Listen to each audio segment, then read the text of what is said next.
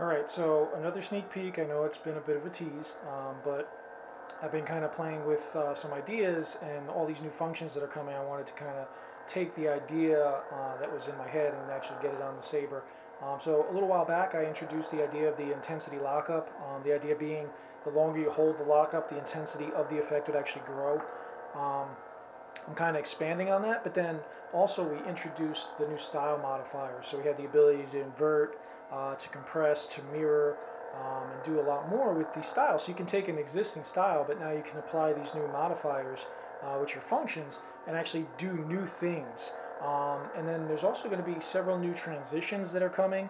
A few of them I've kind of demoed a little bit, but never really that closely. But there's actually a lot coming in OS 6. On top of edit mode, on top of the choreography, on top of all the other stuff that's kind of been teased over the last couple months, there's a lot of big changes coming to styles and just what we're going to be able to do.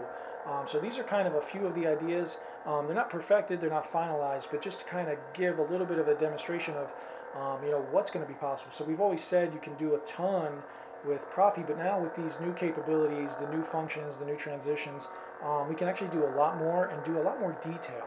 And that's kind of where we're going. So I have an intensity lockup here, but I've actually added a few things to it for this one has it for the end lockup, but the second one I'm going to show has some other things on it. So this one's going to have obviously the similar begin lockup. So you're going to do your full blade flash on initial clash. It'll fade into that localized lockup, which is obviously fully responsive. But one of the things I had done in older OS was the power ripple. So when you let go of lockup, there was a ripple effect that went up and down the blade. It is there in OS 5, but the one in OS 5, because of how it had to be done, it always started in the center of the blade. The new capability of mirroring, as well as the new center transitions, which actually move the center of an effect anywhere on the blade, allows for the ripple effect to actually look better, and particularly in person. It washes a little bit on camera so you don't see the full detail.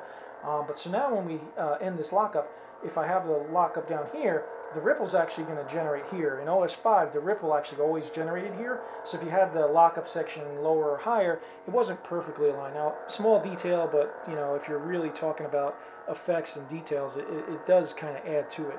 And then I have some even more new stuff for lockup. So this one's going to be an intensity lockup. So the longer I hold it, it's going to get more unstable, and it's actually going to grow a little bit. So we'll go in. So I get my lockup. I can obviously move it, but the longer I hold it, now I'm going to start to get kind of an unstable lockup effect. It's going to flash a little bit faster. It's actually going to grow. And now, when you let go of it, I get that ripple effect. But that ripple effect is actually generating where that lockup was. And I know it goes quickly, but on top of that, it's mirrored. So one of the things about the other ripple effects is they don't actually mirror. They actually can sometimes be offline. Now the capability of mirroring the effect means that as it moves, it's an exact copy of itself mirrored at that center point. So it moves away at the same speed, it looks the same. And again, because the camera washes that ripple out a little bit, in person you can really see that it actually looks a lot better, particularly to me. I'm kind of a stickler on it. But so I'll do this one more time. So I get my lockup. Now that lockup's kind of low, and that you'll see that ripple actually did start right where that was. Again, the old ones didn't, and that's because we have the ability to now center transitions actually anywhere on the blade as opposed to only in the middle. Now, using that center effect, I actually combination of the new mirror function along with the ability to do center transitions, I'm actually have a new begin lockup that I'm playing with. So the initial begin lockups, you can do a full blade or you can do localized. This one's going to start with a full blade flash, but what's going to happen is it's actually going to suck into the middle. So the full blade is going to go white on clash, and then to get to the lockup, it's actually going to, again, find the center, and it's going to suck the effect in. It has a really quick ripple in to that location, and concentration. Then you're going to get to your intensity lockup, where it's going to actually, the longer you hold it, it's going to become more unstable. This one has a little extra ripple to it. And then when I let go of this one, it's actually going to, again, this one's going to have a little bit more kind of a pronounced ripple effect. I spaced the ripples out more, and it's going to, again, always generate from where the lockup actually occurred, which just makes it look that much better. So when we first go into the lockup, it's going to flash white, but you're going to see the effect actually pull in to the middle, and there'll be a slight ripple on it. So see that quick pull in, and you can change your timings. And then the longer I hold it, I'm going to get that rippling in my lockup. And now when I let go of the lockup, it's going to ripple out from wherever that center is. So you'll see it actually used that exact center to ripple out. And again, it goes really quick. And again, I'm doing it speed-wise just because you don't want to have those type of effects hang on the blade. They don't look really realistic. It should be quick. But when you see them in person, they're more noticeable than on camera just because of how it does. But I'll show it again. So you're going to get a full blade white for a split second, a ripple into wherever the lockup needs to be, and then you get the intensity lockup, and then you're going to get a ripple back out. And it just, all these begin, end lockup, and all these ripple transitions, to me, they just really enhance the effects, because just having that lockup section in the middle is cool, and having it move is cool, but having it actually react, having it look like it's actually something really happening to your saber, I just think that's the level of detail I've been chasing. And now all these new functions make it possible. So one more time. So I get that pull in. As I hold that lockup, I'm going to get more intense on it. Now it's really intense. And then when I let go of it, I get that ripple out.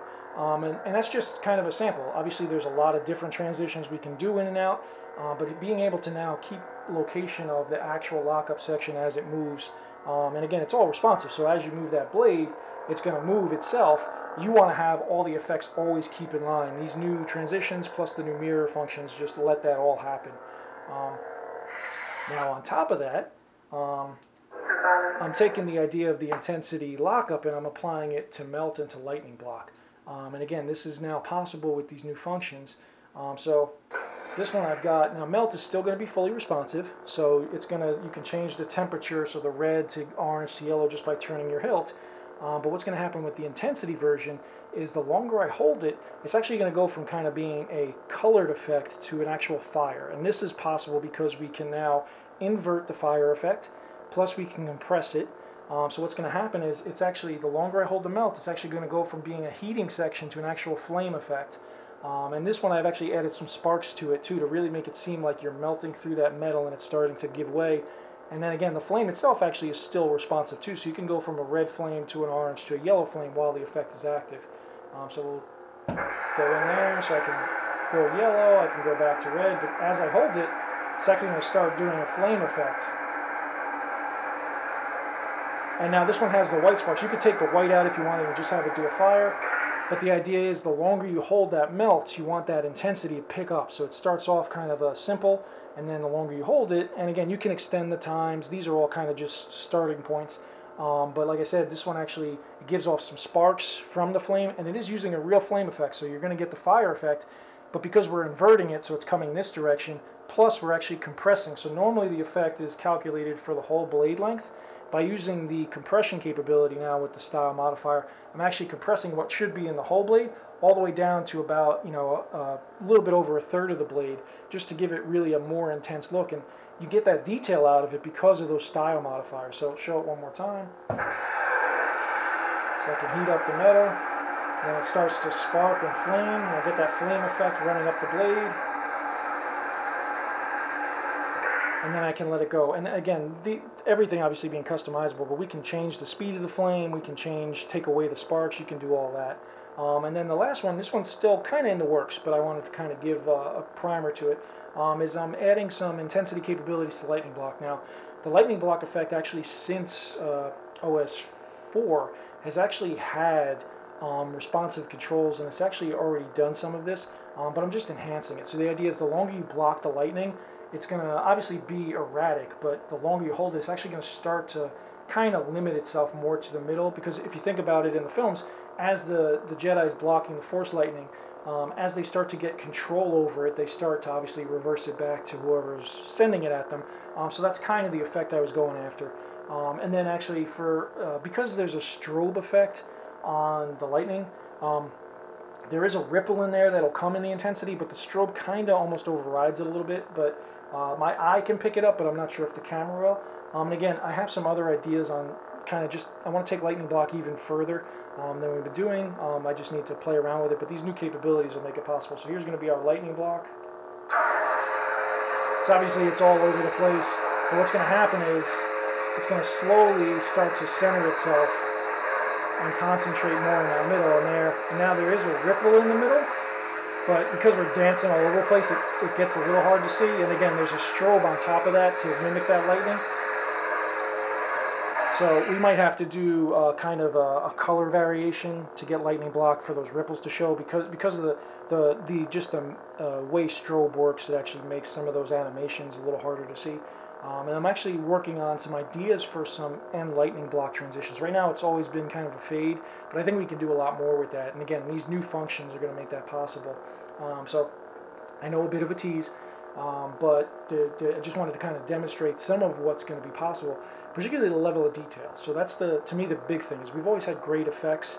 There's always a lot of things you can do, but now being able to take kind of a style and then do some modification, like the mirroring, like the compression, like the inversion, just lets you add even more detail to all of these effects, make them feel more realistic, make them feel more, kind of next level. So instead of just being the same effect always being right here for your lockup that just has kind of an erratic flicker, now that intensity is going to be, if I hold that lockup for a while, it's actually going to change the effect. And same thing with adding the flame to the melt. That's something I've actually been going after for a really long time. Now that we have the ability to invert and compress the flame, we're actually getting a real fire effect on melt, which just looks really good. The ability to add those sparks in there, which you can take out. Some people don't like the white spark in their flame. You could take that out, obviously. Just so much more capability. For those of you who build styles, you're going to have just so much more flexibility. Technically, everything you think you could do now, it's going to be multiplied, 3 or 4 times over with the style modifiers, with the new functions, with the new transitions. And obviously, because one of my favorite things about Proffie is designing styles, I have a lot of new ideas that I'm chasing, a lot of new stuff that I'm going to eventually get into the library. Just so much more, better transitions in and out of effects. The effects themselves are not going to be so static. They're going to, give more life to everything. So lots of great stuff coming. I'm really excited about it. I know I'm going to get the individual questions. It is coming soon. I'm finishing up my stuff. Frederick's got some stuff he's working on. Obviously, he's got a lot on his plate with the new V3 board and stuff. Once my stuff is all submitted, he'll give it a review. Once it's all up to his standards and we've cleaned up and kind of optimized the code, then we'll obviously be going into like the alpha testing. And really that's where kind of the idea of an ETA comes out of, is after we've gotten into alpha testing and we see how much work needs to be done that's left. That would be kind of a really more of a thing, but I'm finishing up what I can, and then it'll be, just a little bit of patience, but it's going to be so worth it. There's just so much coming, and this is only the really, really high tip of the iceberg, so lots to come. Hope you enjoy.